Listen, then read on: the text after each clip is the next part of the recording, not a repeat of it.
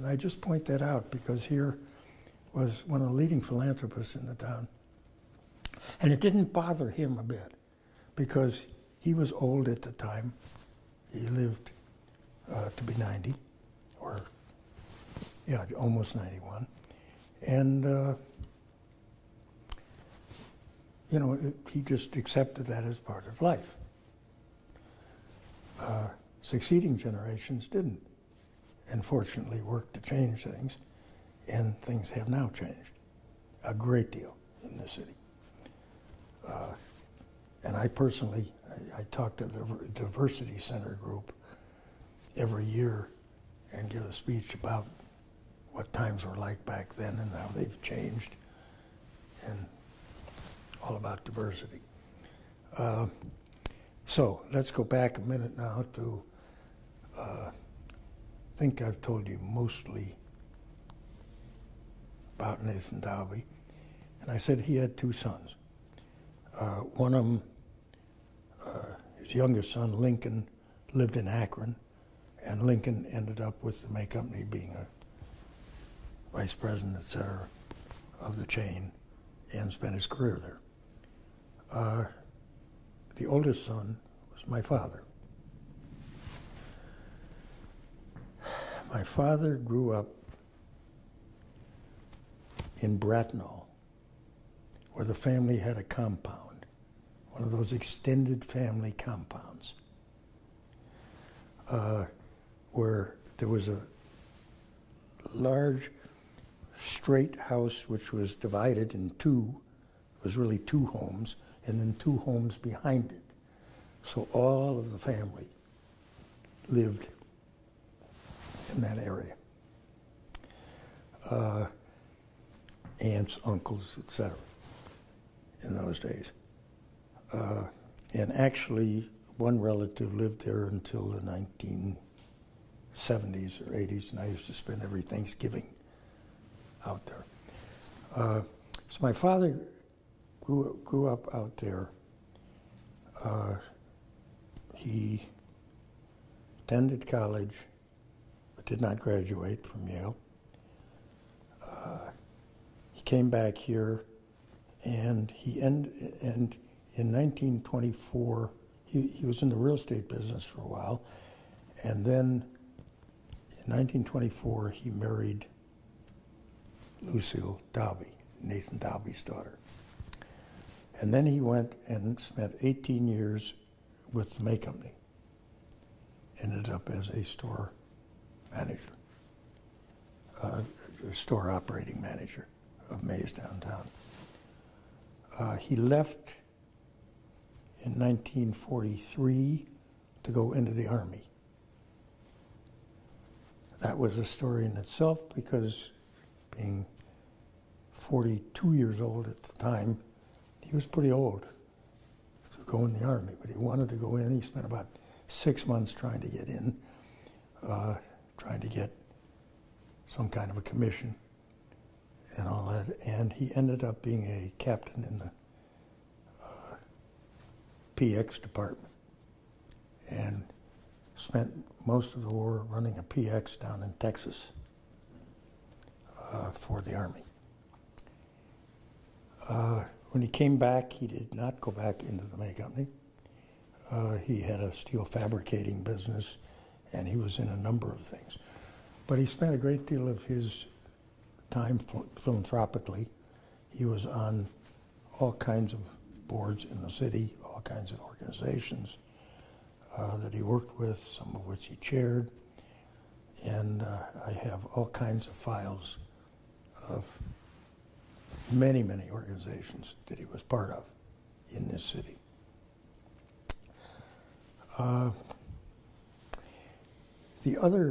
Another very significant thing he did, he and a group of men in 1936 decided to bring professional football to Cleveland. Why? Because it would be a good thing for the city. I mean, there was no money in it at the time. In fact, I can tell you in those early days that they used to all meet he used to host a lunch every Monday to plain dealer of these dozen men. And they would all come down and somebody would say, well, here's what we owe to players, here's what we owe to coach, here's what we owe the laundry bill, here's what we owe. They'd add it up on a napkin while they were having lunch, and then they'd divide it by the number of people, and everybody would chip in the money, and that's how they paid the bills for the week. That was in 1936. In 1937, they joined the NFL, and things were the same. I mean, it was a little better than the league they were in the year before, but it was just a labor of love in those days, and that's why it was done. When he went in the Army, he sold his interest, as did others, to two people who won a championship actually in 1945 and then moved the team to Los Angeles. In the meantime, however, part of the reason they moved to Los Angeles is because another league was starting, and there was a Cleveland presence in the other league. The principal person was Mickey McBride, who owned the cab company. And my father was asked if he wanted to be a part of it. So he did. He invested in the start of the Cleveland Browns in 1946. And we had an interest in the Cleveland Browns as a family from 1946 to 1995, when the team announced it was moving, and I sold our interest in a 4-day period because I said I would be no part of moving the Browns out of Cleveland. But my father started that, and he was involved, and each time when Mickey McBride sold and a new group bought, and then another group bought, and then finally in 1961, when Modell's group bought, he always sold and bought in with the new group. So he retained his interest all those times. And it was never for money. In fact, the first time they really started to make any money was in the 60s. He died in 1966. So he saw just the beginning of the change in professional football. But he was a very significant part of bringing professional football to Cleveland and sustaining it through the years. When he died, I took over the family's interest and guided it from that point on. So that was my father's life. And my mother, she did not work. She was a homebody. She kept the house and brought up 4 children, which was work. And she was very involved in philanthropy too, in many organizations in the city. And that gets down to, I was one of 4 siblings. 2 of them left Cleveland after high school and never came back. And one, my sister Ellen, spent part of her adult life in Cleveland, but then moved to Aspen for the last 20 years of her life, before she died some years ago. I was married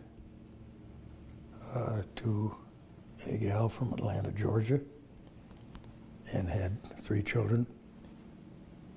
And then we were divorced after 15 years, and then I married Sally, and we just celebrated our 40th anniversary.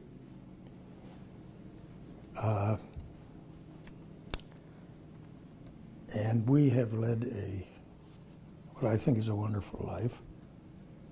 I mean, how lucky can you be We have 3 children, 2 of whom live here in Cleveland, and also a nephew who was my sister's child, who moved in with us when she went to Aspen, and we really brought him up from high school on, and considered him as one of our sons also. So here we have 4 children, 3 living in Cleveland, 7 grandchildren, 6 of whom live within a mile and a half of our house. And I've had the same house for 53 years now. I don't move around. And so they're all here right near, and we've been able to watch them all grow up. The oldest grandchild just went to college this year. And they're all fairly close in age. They range from like 18 to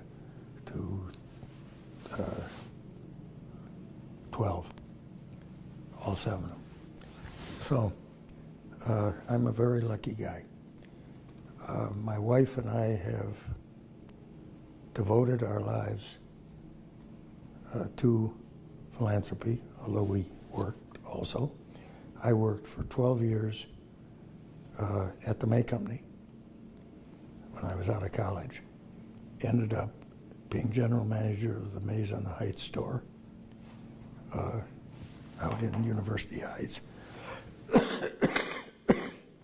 And after that 12 years, I left the retail business, and I spent 30 years in the venture capital business. But my real love has always been Cleveland and the philanthropic life of Cleveland. I've served on dozens and dozens of organizations.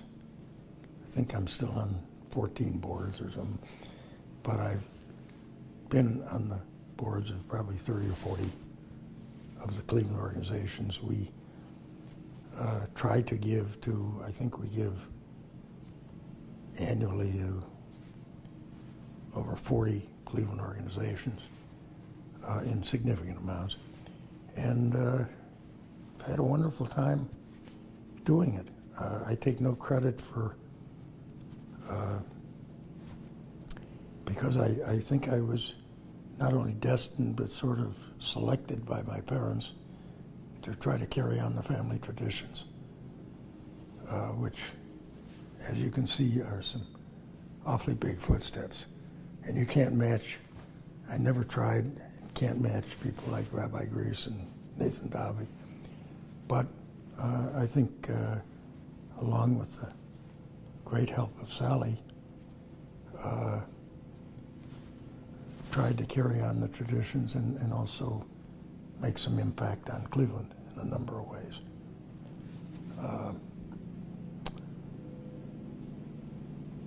So let's see, where do I go from here? Right. I mentioned I have children living in Cleveland. All but my son Bob. He lives in Tampa, Florida, where he's a very successful businessman. My daughter Peggy and son Donald both live here, and of course David, who I consider my son, also lives here. 2 things. Yes. Obviously, education. Yeah. Obviously, university circle for a long time. Obviously, well, Let me tell you a little story about that, because we look at philanthropy maybe different from some people do. Of course, in the Jewish religion, you're brought up in that. You know, it's the old saying, if I'm not for myself, who will be? But if I'm only for myself, what am I? And that was one of the great Jewish prophets. And you're taught that from the beginning. But of course, I was taught by my parents and grandparents about philanthropy. So it was just ingrained in us from the beginning. But we think of it perhaps differently from some people, and I'll tell you a little story about that. 15 to 20 years ago, Sally had a major birthday. And I was trying to figure out, what do I do for her birthday? Now, a lot of people would have gone out and bought some beautiful piece of jewelry or a vacation to some exotic place in the world. Not that she's been deprived of either of those things, but that wasn't what I wanted. And my criteria at the time was it had to be something that was beautiful, because she loves beauty. It had to be something that would get better as it went along, just as Sally does. And thirdly, it had to be lasting. And I spent a lot of time trying to figure out what to do. And I finally came up with the idea. And I surprised her on her birthday by buying her or endowing the entrance gardens at the Holden Arboretum. I knew she'd like to go out there and walk the paths and enjoy the beauty of the place. And so I felt that would be something she'd really like. Well, I'll tell you what it led to. 2 years later, I think it was 2 years later, she was invited to be on the board of the Holden. And a few years after that, she was chairman of the board, chairperson of the board, and chaired it for, I think, 5 years during a significant change in the institution. And now, 15, 20 years later, she is still, I think she's still serving on the board, and she's still out there all the time and still loves the place. So it was a... First Jewish money? Pardon? First Jewish money there? Could be. Could be. I'm trying to think. I don't want to say absolutely, because I'm not positive that somebody couldn't have given him something before, but I think first in any major way. But that was my gift to her. And I don't think there's anything she would have ever liked better. But that wasn't the end of the story. She came back a few years later and surprised me on my birthday, because, as you may know, I do endurance adventure trips all over the world on all continents, running, biking, hiking, mountain climbing. And so she surprises me by endowing a forum at the City Club on the subject of inspiration in my name. And that forum has brought here people like Ted Turner, people like Jim Thome, who will be in the Baseball Hall of Fame. If he ever retires and waits 5 years, you have to wait, but he's a sure thing for that. People like Kyle Maynard, who was born without normal arms and legs and became a great wrestler. And I had the privilege of taking around Cleveland and taking him over to St. Ed's to meet and wrestle with the wrestling team over there. So she gave me that. And there's a third part of the story, because on my 70th birthday, which was 13 years ago,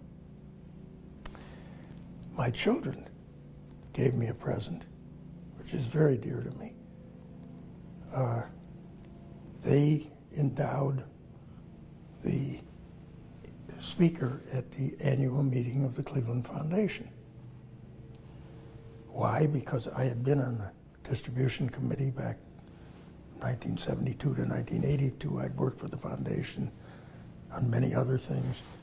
Sally is now a member of the distribution committee of the foundation, Cleveland Foundation.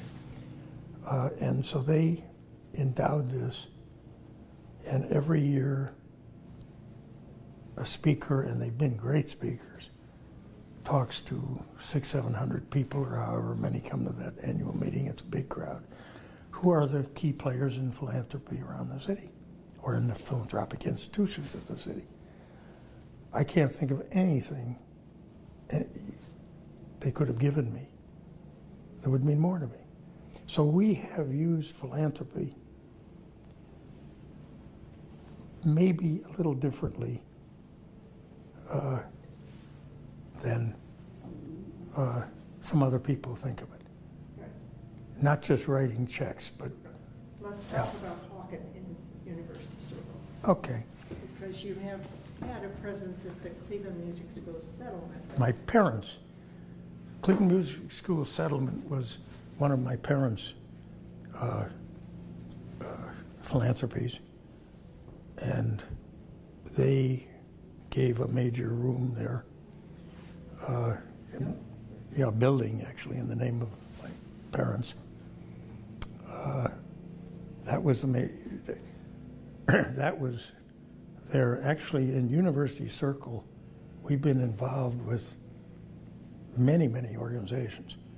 The Hearing and Speech Center was one that was founded, or I shouldn't say founded, but the principal supporter in the early days of the Hearing and Speech Center was Nathan Dalby. And then he gave his house, his home on Euclid Avenue, to them for use as their headquarters when he moved out to Oakwood Drive. And he served on their board, my mother served on their board. I ran their campaign in 1960 to build a new building when that house was no longer viable. And then was just a honorary chair of their recent campaign where they raised the money to move up to Euclid and 17th in their brand new headquarters. So we've been involved with that for a long time. My father was a major contributor of prints and artwork and things to the Art Museum. I'm an honorary trustee of the Cleveland Museum of Art. I've been involved with the Botanical Garden for probably 20-some years. Head of their investment committee and involved in a number of other things with the garden. Great institution. Was called the Garden Center. Now it's Botanical Garden, and it's taking on a whole new life with its green core and the things it's moving into right now. Western Reserve Historical Society, along with Al Ratner, the Ratner family and the Gries family in the 70s, started the Jewish Archives. And we funded that for a number of years with Al's family until the Federation took it over. And just last year, and this is after 30-some years, we were a significant part of the major funding that now has endowed an archivist on a permanent basis for the archives at the Western Reserve Historical Society.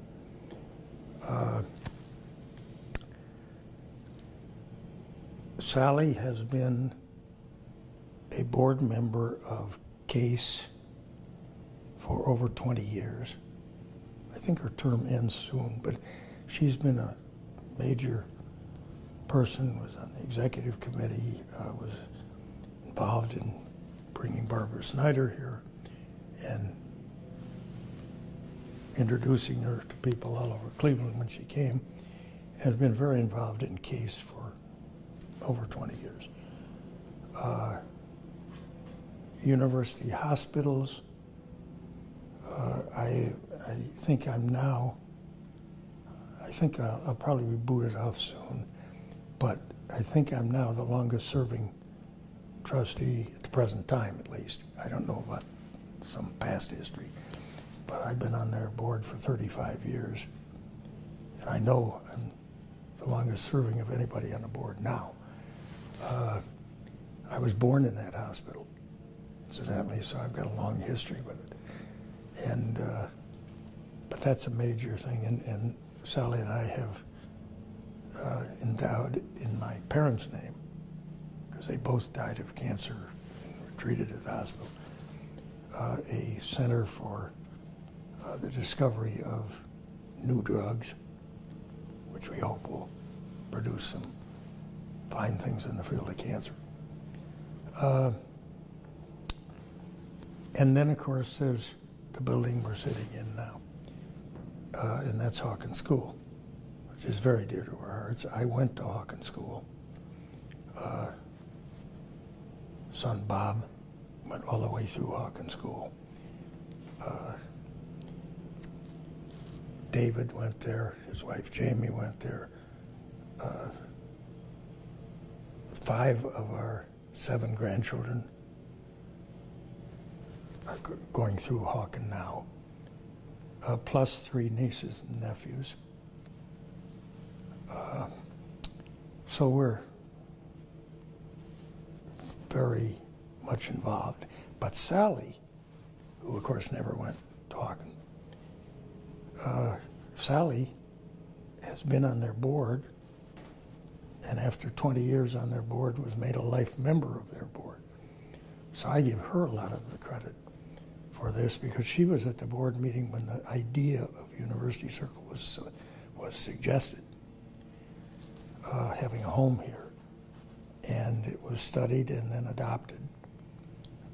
And she was involved in all of those discussions that took place and all that. And then when they decided to go ahead, they asked us for a lead gift. And that's when I got into the picture. I didn't, she did all the heavy lifting prior to that with the board and all that in coming up with the idea of a campus here and all that, and it's worked out wonderfully. The school is delighted with it. The teachers are ecstatic about what the kids are learning, and we couldn't be more pleased with, having had the opportunity to step forward with that gift.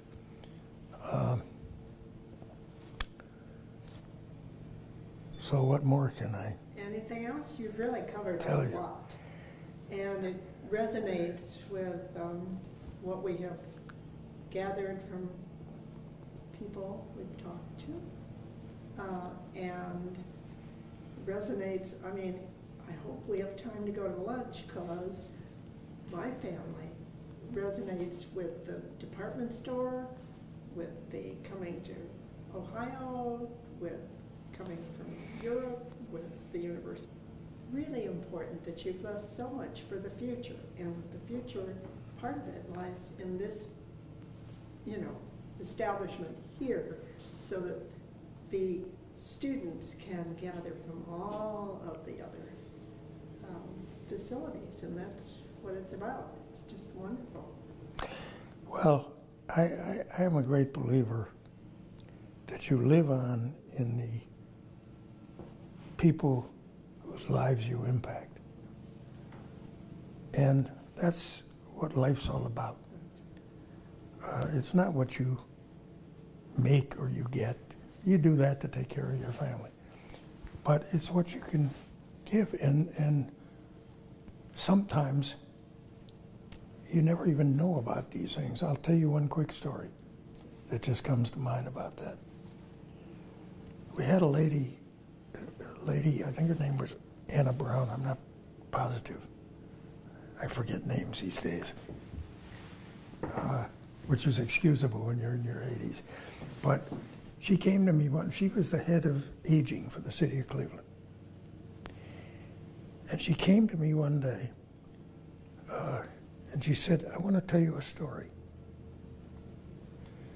She said, my family grew up in Rahway, New Jersey. And the Grieses there had a clothing store in the town.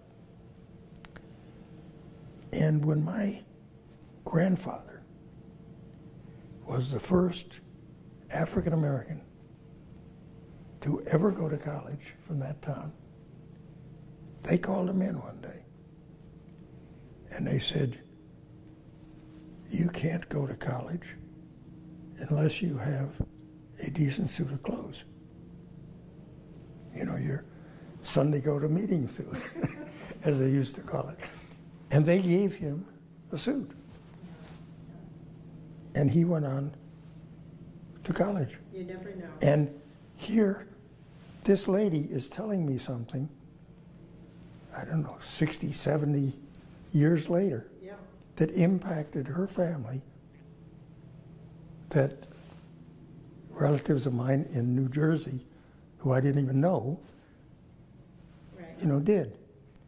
And that's what's important in life, It is. is knowing that you've done something, and they don't have to know it, but knowing that you've done something that has changed the lives of people. Okay?